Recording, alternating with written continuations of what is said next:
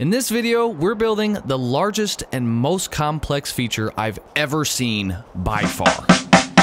To refresh your memory, I'm out at Howler Bike Park, located about 10 minutes north of Branson, Missouri in the United States. Here, I've been working on a dual slalom style trail that jumps over one another the entire way down. So far, we've made a fast and fun drop over a berm and a huge wooden tabletop that jumps over the other trail. But both of these pale in comparison to what we're making next.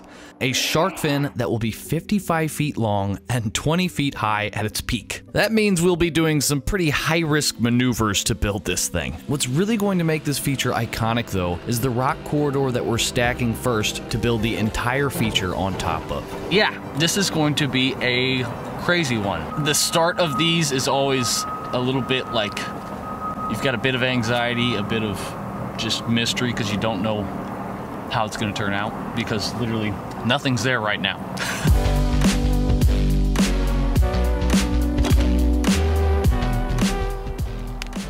The start of each build normally has the same three things going on. Those being clearing the area, processing wood, and coming up with the design. Luckily, those first two things work in tandem because the area has lots of cedar trees we can use for the project, and they need to come down anyway to fit this massive feature in the space. To process a tree, we first have to drop it. And to do that in dense woods like this, I'll normally make what's called an open-faced notch cut. This cut allows the tree to fall almost completely to the ground before the two notch cuts make contact. After it's down, I'll go ahead and delimb the tree and cut it down to a manageable size. Then, I'll go ahead and peel all of the bark off with either a chisel if the tree is peeling easily, or a draw knife if it's being stubborn. We peel all of that bark off so that bugs don't burrow down into the bark and eat at the wood. Bugs not only make holes in the wood, but those holes can fill up with water, and that leads to rot.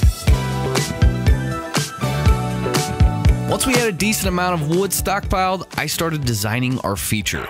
First, I made a sketch. I do this because it forces me to think heavily on how this feature will be constructed, and so the guys helping me can see what I'm thinking. When I'm done with that, I'll walk around the entire space to get an idea of how big this thing needs to be. From there, I take it to my computer to do a really crude rendering so I can get my exact measurements. It's not pretty, but it gives me all the measurements I'll need to complete the project. With the design done, I was able to mark out exactly where the feature would set at. This allowed Mike and Derek from Reserve Concepts to start digging out where the rock corridor would set. We needed to bring the whole corridor down due to how large it was already going to be, and most areas here have a fat sheet of bedrock underneath, so the guys got to work busting out that rock and prepping where the trail would lead into the feature. While they did that, I just continued peeling cedar and staying out of their way, because this was definitely a job for the big machines. You feel alive, let's hit the dance floor. Don't work too hard, might break a backbone. Return of the Mac, the king is back though. Corvette and cash, I never lack those. She saw the stone, you know how that go. Fatality, my diamonds that cold. Versace trunks, I hit my backstroke. Knock on the door, she at the back, bro. All I really take is a little taste. Island girl, blue eyes with a little bass. Here for the thrill, I don't need a chaser. Wanna vibe at the getaway, shimmy, shimmy, yeah. With the area cleared out, we could finally start stacking up our rock corridor. So what that meant was bringing in any massive rocks we could find on the mountain. Using the skid steer, I was able to move a few decently large ones up, but we needed a lot more and a lot bigger. So the Reserve Concept guys got the big guns out and started trucking up what I imagine were rocks that weighed several tons.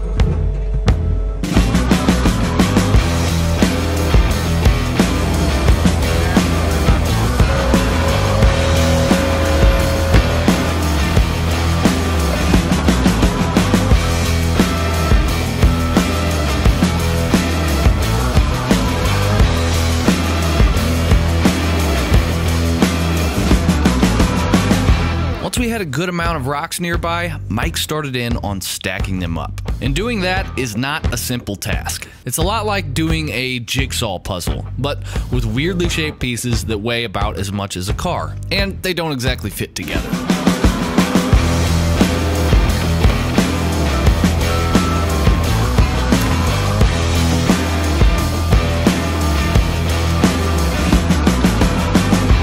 push one into place, you have to worry about pushing the others out of place. Also, we needed to keep each rock somewhat flat on top. So each time Mike would get a rock set, he'd have to run around and shim all of the sides with smaller rocks.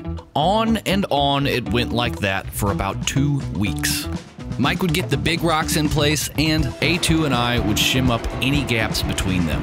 The more you can fill these gaps, the better the rocks will hold. So that's what we did.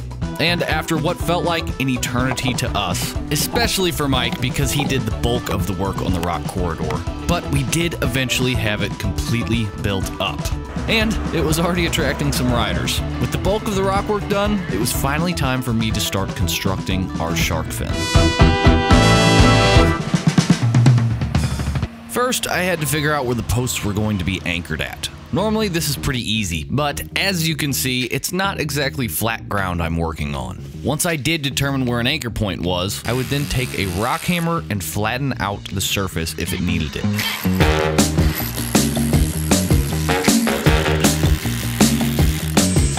After that, you just line up the post base and drill out where your anchor bolts need to go.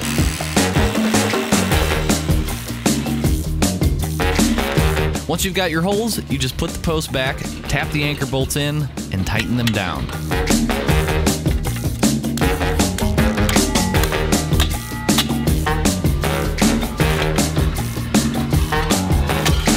Honestly, doing the post bases was kind of fun, and it was extra fun being done because now I could start in with the actual woodworking side of things. The original idea for this rock corridor was to have a rock roof as well, but finding a 14-foot long rock that we felt confident wouldn't break was more of a dream than reality. So the new plan was to run beams across from one side to the other as a brace for the bottom of the structure. All I had to make sure of for these was that they sat higher than 8 feet. That's sort of the general rule for height if you're going to have people riding under something.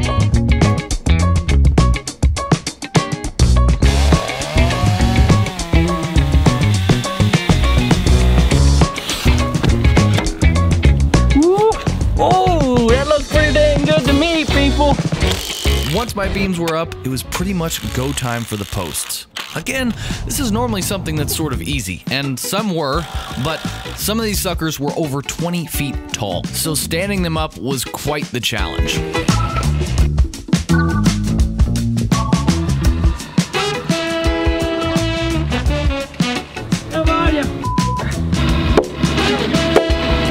Along with that, some of the posts had to balance on these beams, which required cutting wood joints on the bottom side.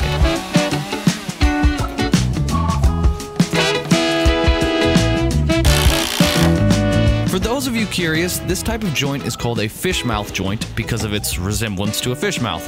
I use this joint a lot because it not only looks cool, but the mouth of the fish actually acts as a grip to the adjoining log. So all that sideways pressure that would normally go into the lag screw that you might get is now evenly distributed into the joinery as well. Eventually though, I'd gotten all the fish mouth joints cut and the posts tied in. And now we just had to brace the living crap out of everything. Dynamite!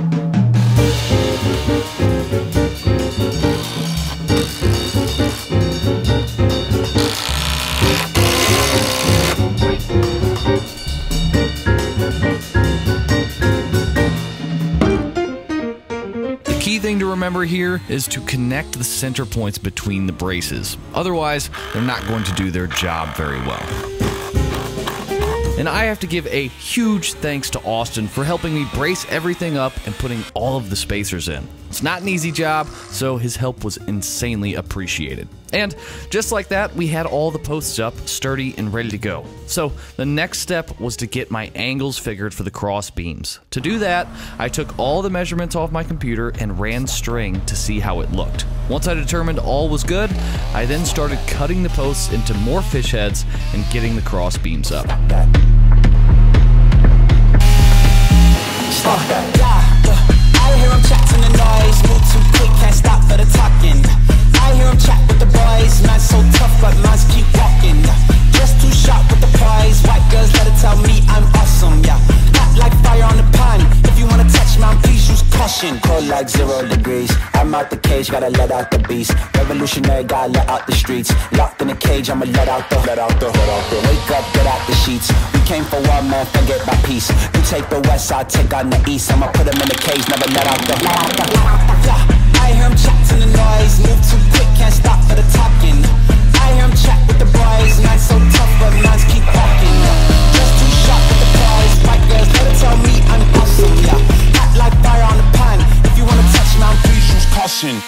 Things were moving pretty quickly at this point, and having just had Ozark Saw and Lumber drop off over 2,000 board feet of wood, we were ready to start putting on our runners. Well, a week later that is, because after I got my last crossbeam on, we got hit by a pretty massive snowstorm.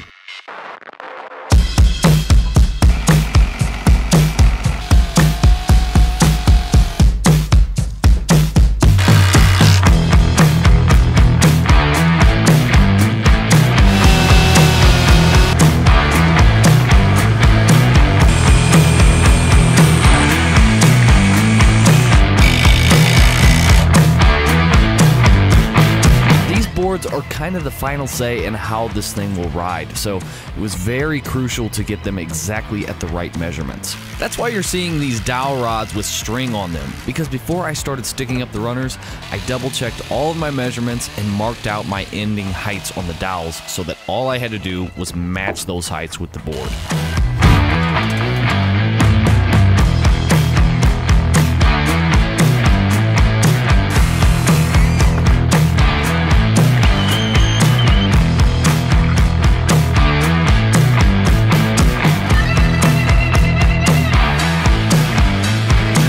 And you guessed it, the only thing left to do now was get our decking on. This is always the easiest and most satisfying thing, although I did have to trim every other board a bit wider on the outside edge because our inner curve was much smaller than our outer curve.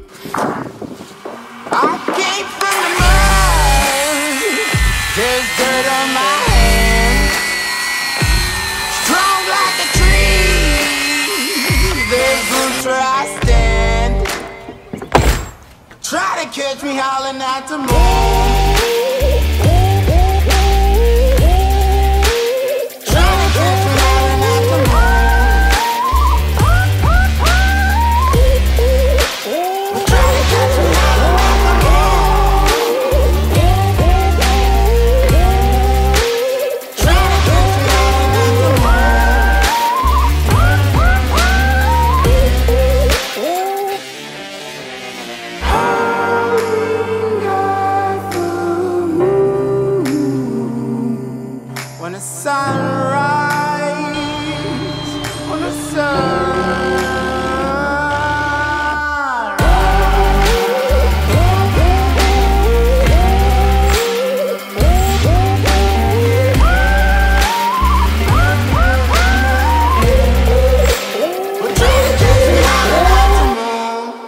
Now, some of you might have noticed something missing from this feature, like maybe a way to get onto it. Well, I'd been waiting for warmer days so we could actually pour concrete pads in this section, because we didn't have any more rocks to tie our bases into. Luckily, right when I got done decking, we had a perfect day to do just that. So I had Derek dig me some holes, and A2 and I mixed up our concrete and got everything poured.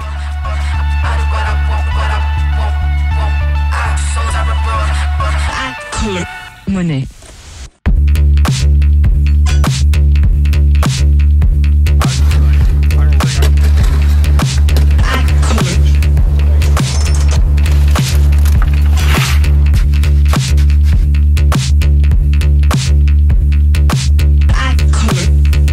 We may have made our mix a little bit too wet, but once it did finally set, I essentially rinsed and repeated the entire process that we had done on the rest of the build. So instead of showing you guys all that same stuff that we just did, I want to show you guys what is probably the coolest time-lapse I have ever recorded. But first, let me tell you how you can win a season pass to Howler Bike Park. All you have to do is head over to Instagram or click the link in my description and follow both Howler Bike Park and Mountain Movement.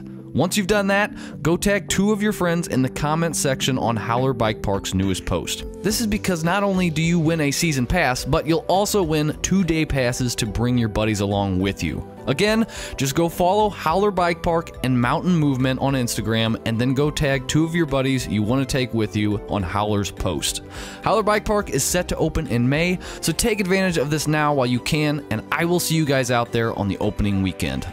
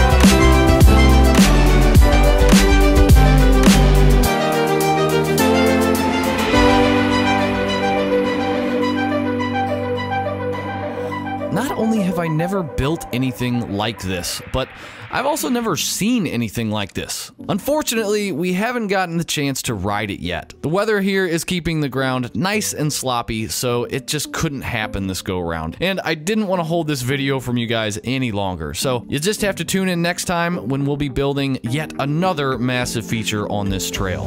Thank you so much for watching. I can't tell you how much I appreciate it. Anyway, I'll be getting the next video out much faster, so keep an eye out for that, and I'll see you then.